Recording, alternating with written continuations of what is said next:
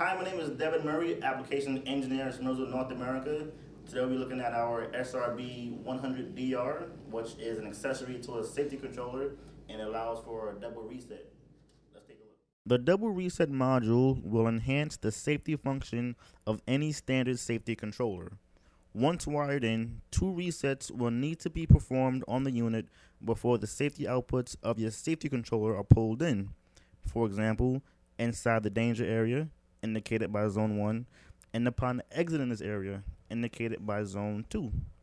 This sequence will help prevent resets with operators still inside this hazardous area who may not be seen.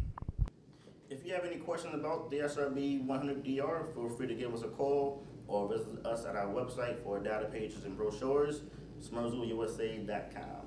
Thanks.